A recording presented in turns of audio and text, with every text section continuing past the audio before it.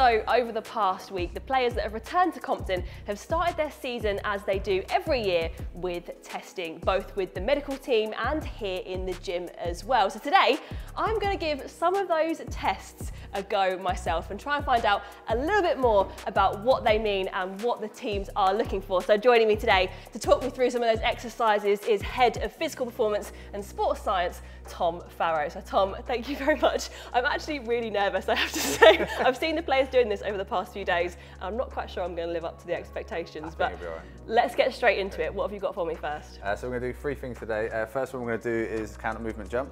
Okay. So all you need to do to start is stand on those facing this way. Facing this way, okay, cool. Okay, so you're just going to stand still. Yeah. So just get your weight.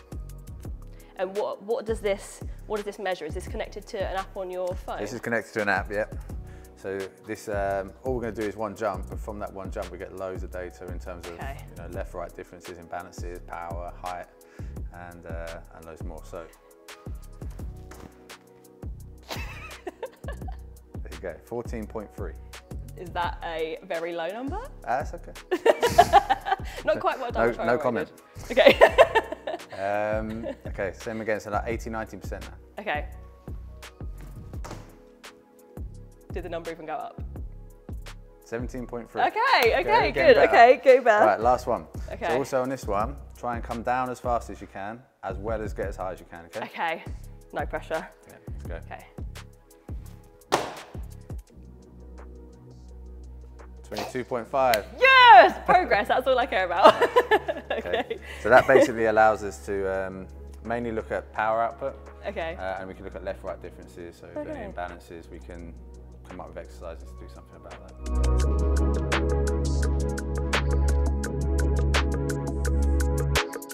Okay, Tom, let's move on to the second exercise. We've moved the pads over to this very interesting piece of equipment. What have you got for me next? Okay, so this one we're going to do a single leg squat. Okay. The first thing to do is weigh in again. So if you just stand behind the bar, just standing up straight. Yep. So on these? Yep. So just don't touch anything. Okay, so you're going to lift one leg up in front, okay? And then just gradually build up, pushing through this leg. Position like that, so you're going to hurt your back. Okay. Yeah. 70% effort. Okay, I thought I was doing slightly more than 70% there. Okay, then rest. Okay, so now you're going to do the other side. Okay, yeah, this one's 70% as well. Okay. Slide that way a bit. So you want to try and keep everything in line. So your hip, knee and ankle in line. So you're not, don't try and be at this angle. Try and be nice and tall. Straight. Am I straight? Yeah, looks good. Okay. Push, push, push. And rest. Okay, nice. So you're fairly well balanced. So 1500 basically on the right. Okay. And 1600 on the left. That doesn't seem too bad. That's like 10 kilograms difference, not much. Okay, cool. And what sort of numbers do the players get in comparison to that? How far am I away from a Premier League player? So top would be, I think 3,500 would be fairly high. Okay. But that's not bad, that's good. Okay, I'm halfway, that's fine. I'll take that. Halfway and everything, that's your target. I'll take that, yeah, exactly, halfway, and I feel like I've achieved. Okay, let's do the next one.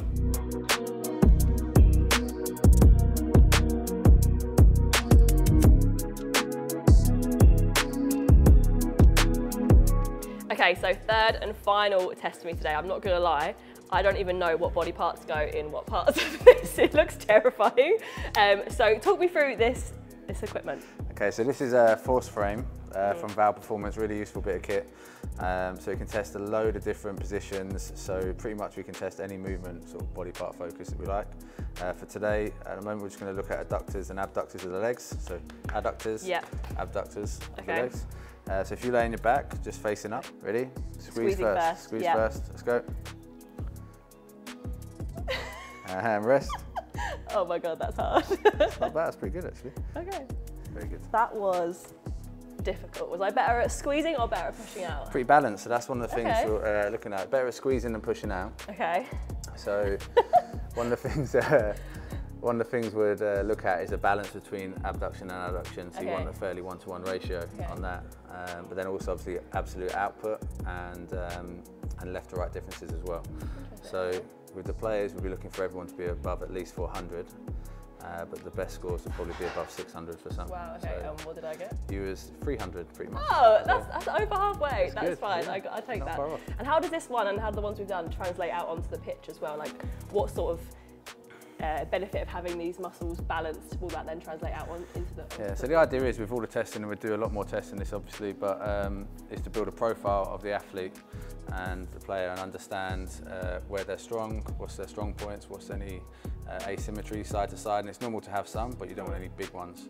And it's something we can correct with training, so if there's a big asymmetry from one leg to another in certain exercise, we can obviously do exercises that correct for that.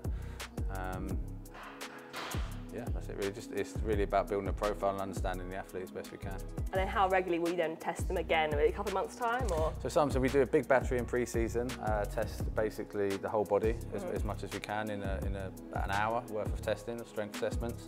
And then what we'll do is certain tests we'll do very frequently. So the test you've just done, we'll do most match day +2s. Oh, okay.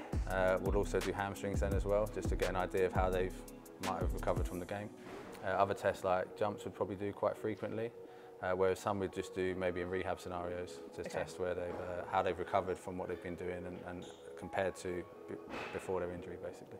Okay, well, an hour of testing sounds like quite a lot. I've done about 5 minutes and I'm shattered, so I'm happy with that. Squeezing the whole time. Yeah, exactly. There's a lot of moving around. Yeah. Well, thank you very much, Tom, for your help. But I think I'm going to leave it to the professionals.